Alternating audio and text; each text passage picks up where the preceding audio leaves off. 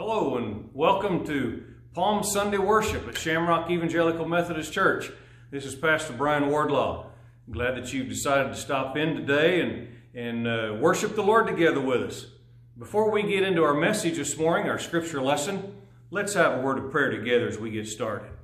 Gracious Father in heaven, we thank you so much for this opportunity we have to pause in the midst of our hectic, crazy day and world and call upon you and worship you today.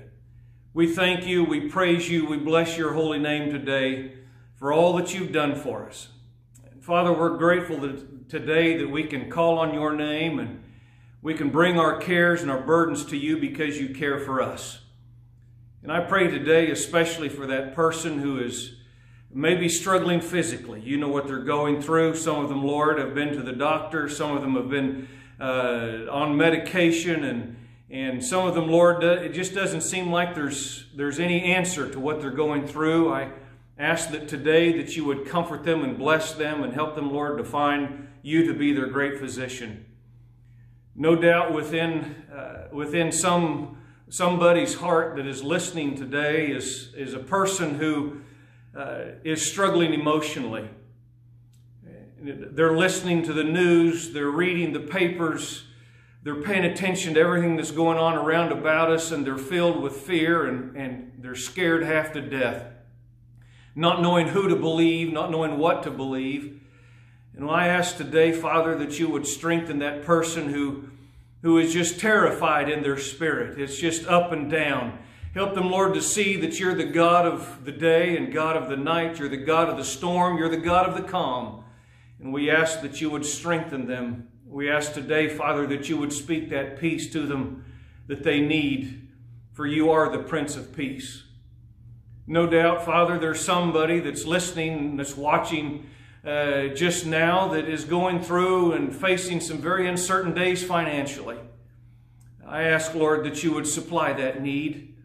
I ask, Father, that somehow that you would make a way for there to be funds available and funds sufficient for the need that they represent and that they have in their life today.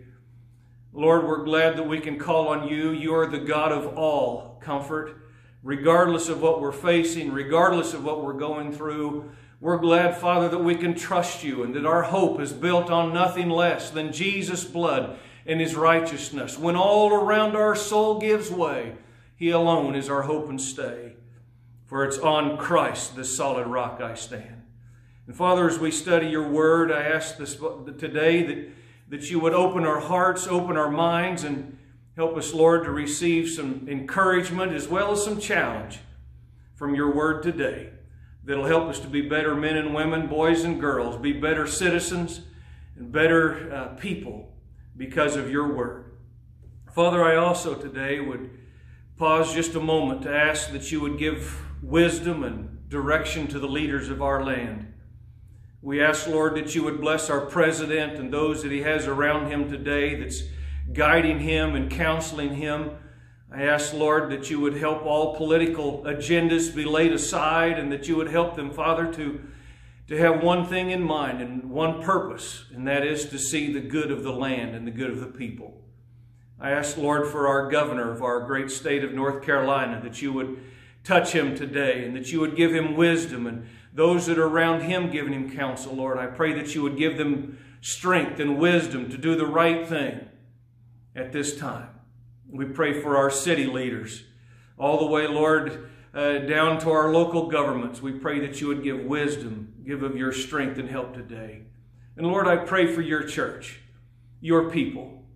Father, we realize that we're not able to gather like we are used to gathering, but that doesn't hinder us from calling out upon you and trusting you. It doesn't keep us from worshiping you. And we pray, Father, that you would bless your people wherever they are today. May our hearts be drawn closer to you. And may, Father, in these days of difficulty, may we be strengthened in our resolve and our faith. And may we be more determined than ever today to walk in fellowship and communion with Jesus Christ and to find his blood to cleanse us from all unrighteousness. We love you, Father. And we ask that you would bless now as we look at your word. It's in Christ's name we pray and ask it all. Amen. Amen. This morning I'd like to look to God's Word in the book of Luke, chapter 19 for our scripture lesson. I want to read Luke's account of this triumphal entry. Beginning at verse 28. After he had said these things, he was going on ahead, going up to Jerusalem. When he approached Bethphage and Bethany, near the mount that is called Olivet, he sent two of the disciples, saying, "Go into the village ahead of you. There, as you enter, you will find a colt, tied, on which no one has ever sat. Untie it and bring it here. If anyone asks you, 'Why are you untying it?' you shall say, 'The Lord has need of it.'" So those who were sent away went and found it just as he had told them. As they were untying the colt, its owner said to them, "Why are you untying the colt?" They said, "The Lord has need of it." They brought it to Jesus, and they threw their coats on the colt and put Jesus on it. And as he was going, they were spreading their coats on the road. As soon as he was approaching near the descent of the Mount of Olives, the whole crowd of the disciples began to praise God joyfully with a loud voice for all the miracles which they had seen, shouting, "Blessed is the King who comes in the name of the Lord, peace in heaven and glory in the highest." Some of the Pharisees in the crowd saw him, said to him, "Teacher, rebuke your disciples." But Jesus said, "I tell you, if these become silent, the stones will cry out." When he approached Jerusalem, he saw the city and wept over it, saying, "If you had known in this day, even you, the things which made for peace, but now they have been hidden from your eyes. For the days will come upon you when your enemies will throw up a barricade against you and surround you and hem you in on every side.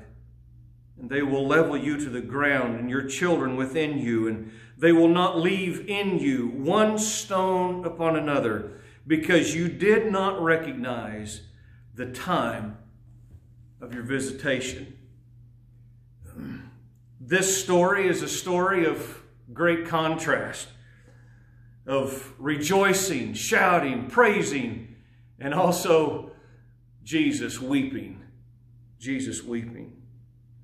How long do you think it took the people to notice that Jesus was weeping?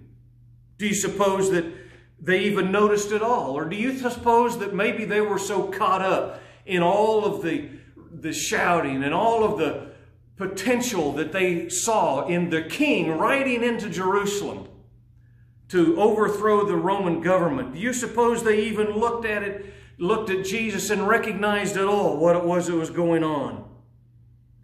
Do you suppose they even paid that kind of attention? As Jesus is riding in and he gets close enough, he can look over and rising over the crest of the hill, and he looks down into Jerusalem, he begins to weep. I don't believe Jesus was weeping because of the cross. He wasn't weeping because of the beatings that he was going to take. He wasn't weeping because of the physical anguish that he was going to go through and going to encounter. No. He was weeping over the fate that would soon come upon the city, and not only the city, but upon the whole nation. Instead of joyful shouts and praises, I believe Jesus heard the screams of terror. He heard the cries. He heard the groan of men and women as they're suffering, as their little children were ripped out of their arms, as their homes that they had lived all of their life to provide for their family were destroyed and burned, as they saw the temple destroyed and set ablaze.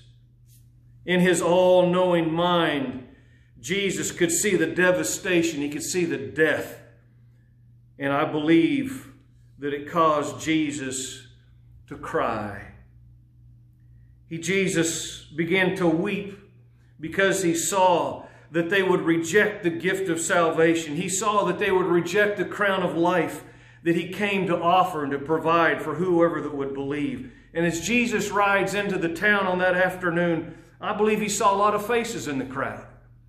And that's this morning what I want to look at, is the faces that Jesus saw as he looked at the congregation, as he looked out across the the myriad of people and the faces that he could see around about him. And first of all, I'd like for us to notice the first face, well, not necessarily in order of importance, but just for the sake this morning of this message, I believe that Jesus saw the face of his disciples.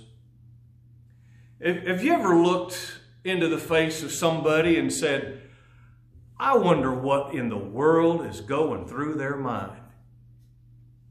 I know today that if anybody's ever stood in front of a crowd and spoke or shared something in front of a crowd, they looked out around them and they had to, it's crossed their mind. I'll guarantee it's crossed their mind. What's that one thinking? What's that one thinking? What's that one got going through? They'd act like they'd look like they don't have a clue in the world where they are or what's going on around about them. I wonder what she's thinking. I wonder what he's thinking. Fact is, I'm wondering what you're thinking right now. I've oftentimes looked into the face of a little baby and wondered and wished I could come up with and understand just what in the world is going through their mind, especially whenever we make faces. You know how we do. We make all kinds of crazy faces and crazy sounds, and we do stupid things all just to get a giggle, get a little bit of a response. My little granddaughter, she's got the stare of a judge. If she doesn't make a judge, she doesn't make a poker player, I don't know of anybody that ever will. She'll look at you with the blankest look on her face. You would think that you're looking at a stone wall with a painted face that looks just like Olivia. I wonder just what in the world is going through her mind. What in the world is she thinking? But how do you suppose Jesus felt when he looked into the face of his disciples? What do you suppose he was thinking as he looked at them and thought, what in the world? Do you suppose maybe that Jesus thought to himself, you know, these disciples, they are so caught up in this rock starry moment, this rock star event, that they're not even paying attention to what's going on. All the hooping and the hollering, all of the excitement around about, they're not paying any attention to what is really taking place. What do you suppose the disciples were thinking? Or do you suppose they were so caught up in the moment that they weren't really giving any thought about tomorrow at all? Maybe they were thinking in their mind. Jesus just told us that he was going to die. Jesus just told us that we were going to forsake him. And yet all of this, what in the world? Do you suppose they were thinking if all of these bad things Jesus predicted and just told us hours before were going to happen, we'd better enjoy all of this joy and happiness now. We may never get to experience it again. Maybe Jesus was weeping for the disciples because he knew what they were going to go through. See, Jesus is all-knowing. He knows yesterday and tomorrow, and he knows the difference between tomorrow and yesterday. And I wonder, maybe Jesus wasn't looking at his disciples and he began to think about what they were going to have to go through because of their faith in him. Do you suppose that he saw James as he was led to the guillotine? Maybe he was thinking about Thomas as he saw him in his mind's eye. In his omniscience, he saw Thomas as he was being stoned. Maybe he saw John deserted on the Isle of Patmos. Maybe he saw Simon the Zealot as he was being sawn in two for his faith in Christ. Maybe in his mind he was looking and he was seeing Peter, wasn't it Peter, who was crucified upside down. His sentence of death was crucifixion, but he said, I am not worthy to be crucified as my Lord and Savior. So he asked, would you please crucify me upside down? And he hung upside down until he died. As Jesus looked at the face of his disciples, he wept. I believe there was another group, another crowd that Jesus saw and began to weep for. And I want to call this group the ruthless Pharisees. The ruthless Pharisees. Luke tells us that Jesus was surrounded with Pharisees. There were Pharisees that were all over, interspersed throughout the crowd. But I can guarantee you this, the Pharisees were not rejoicing. They were not celebrating Jesus. Can you imagine the anger that was seething deep inside of the soul of all of those Pharisees? Because Jesus was being worshiped. Jesus was being praised. But Jesus was their enemy. They saw Jesus as the one who was going to come, and he was threatening them and their position. He was threatening their power. The one thing they feared the most was Jesus running them off and clearing the swamp. Luke tells us that somewhere along the Pharisees, along the parade route, that the Pharisees finally had about all they could take. Their heads were about to explode. I can just imagine. And it tells us here that the Pharisees in the crowd said to him in verse 39, "Teacher, rebuke your disciples. Teacher, tell your disciples to be quiet. We can't handle it anymore. Tell them to be quiet." But Jesus responded this way, I tell you, if these become silent, the stones will cry out. Although the Pharisees were lost in their stubborn pride and refused to acknowledge Jesus Christ, he still wept over them, I believe. These people, the thing that caused Jesus, I believe, to weep over them so deeply was because of how religious they were, and yet their hearts were far from the Lord. They knew the law. They knew the requirements. They knew Moses frontwards and backwards. They knew the writings of the prophets. They knew the writings of Moses. They knew all that stuff so well. And yet they totally missed the gospel of Jesus Christ.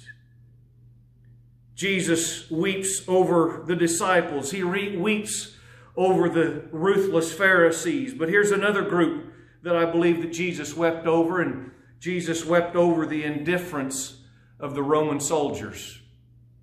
The indifference of the Roman soldiers. You see, during the feast of Passover, there were thousands of Roman troops that were brought in.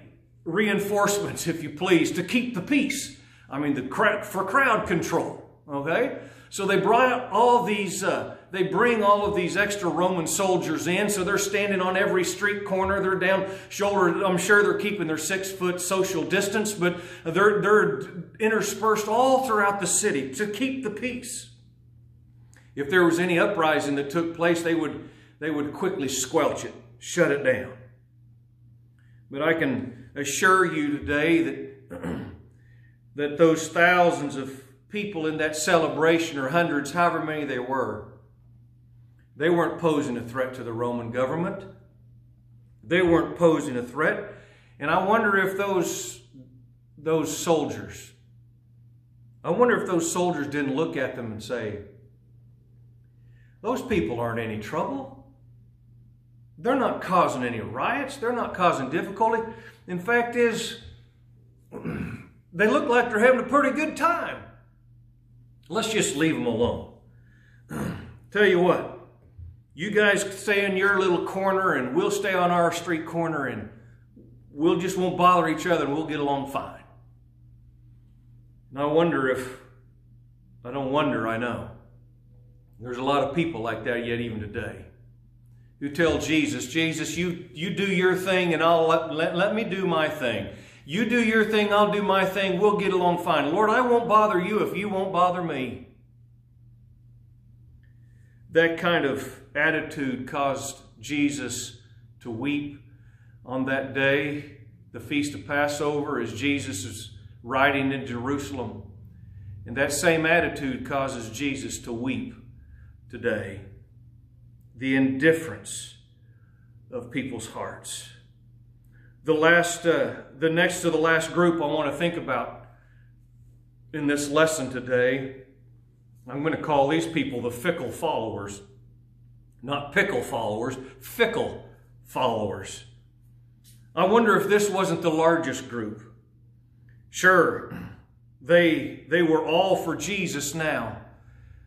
But as I said earlier, Jesus knows the beginning from the end. He knows the future from the past. And he knew that in just a very few short hours that this group of people that were calling for his coronation would be calling for his crucifixion. And so I believe that Jesus was weeping for the fickle followers that were just following the crowd. They were just following the rest of the bunch. They were motivated by selfishness. They thought that Jesus was going to follow their plan, and so they were all about him. But Jesus knew their devotion was only temporary. He knew that those same voices that were crying out, praising him, rejoicing over his ascension supposedly to the throne, would be the ones who were calling out for his crucifixion, his scourging, his beating. Those that would walk by and at one moment were patting him on his back in this event, just a few short hours and days later would be spitting in his face. Last but not least today is this crowd I want to think about that Jesus saw, and it caused him to weep. That, I believe, is the crowd that includes you and me. I believe Jesus saw your face and he saw mine.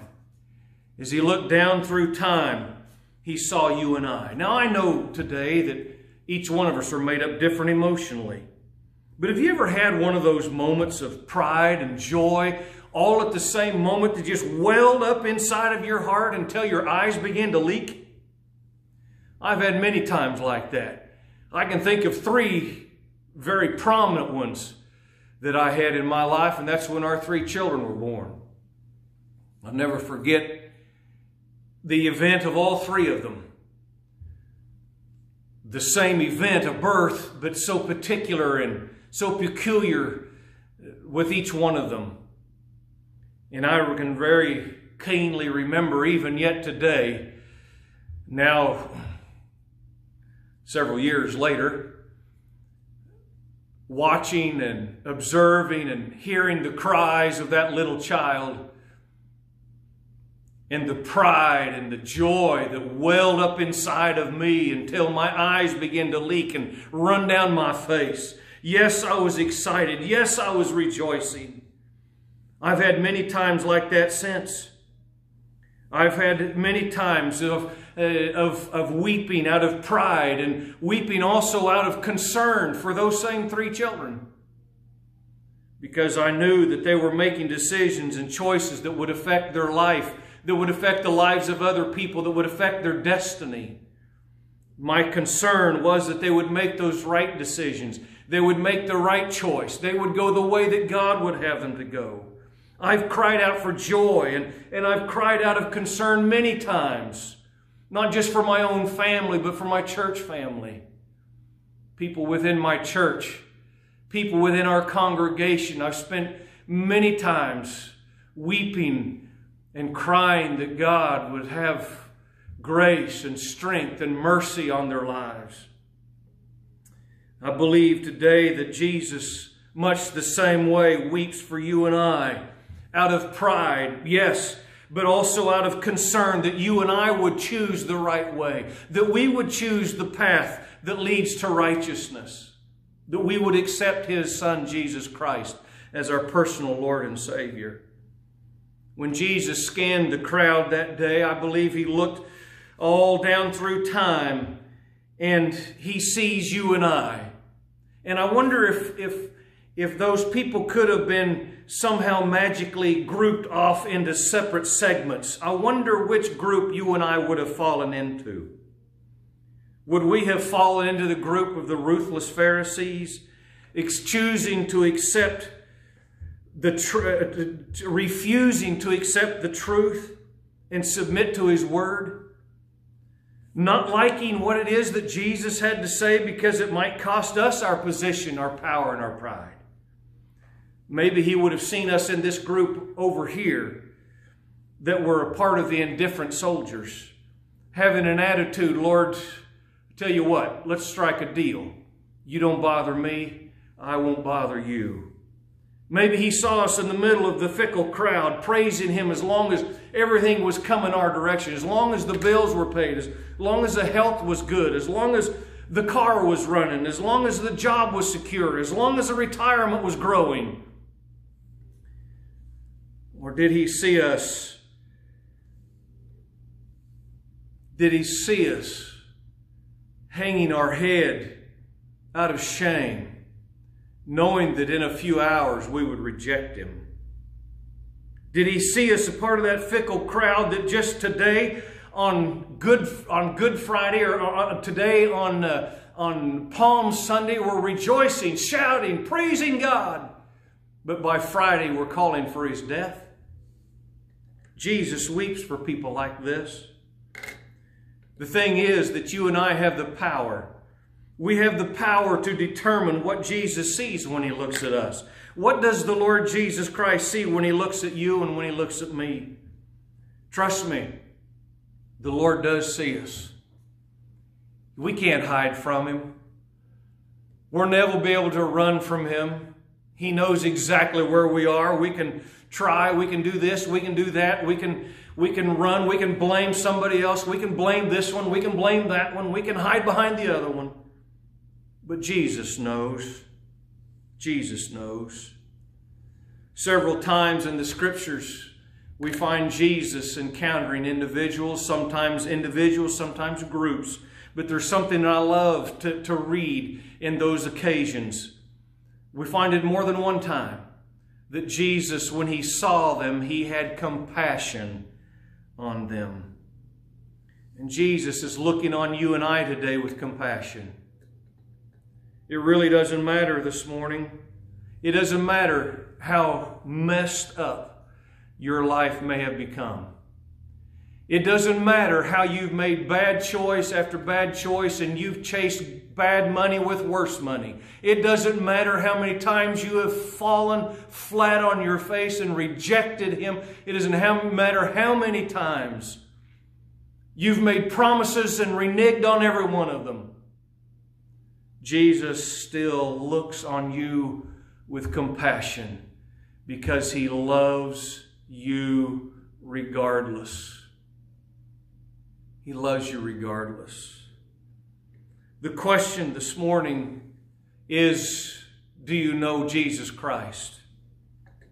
Do you know Him right now? He's looking for you to repent of your sins. He's looking for you to accept Him as Lord and Savior of your life. He died on that cross. He shed His blood for our forgiveness of sins. But you and I cannot enjoy the benefits of that redemption, of that crucifixion, of that resurrection, unless we come to Him and repent of our sins and confess those sins and allow Jesus Christ to cleanse us from all unrighteousness. Do you know Him as your Lord and Savior today? If you don't, I'd encourage you to do as the Scripture tells us. Believe on the Lord Jesus Christ and you will be saved. The good news today is the fact that if you believe in Jesus Christ, if you will confess your sins, He is faithful and just to forgive you of your sins and to cleanse you from all unrighteousness. We read in the Scriptures, there's coming a day when the Lord is going to come and we're all going to stand before Jesus. And the Scripture tells us that He's going to separate the goats and the sheep.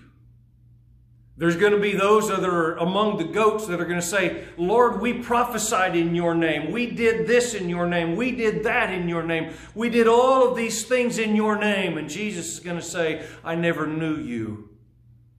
Depart from me.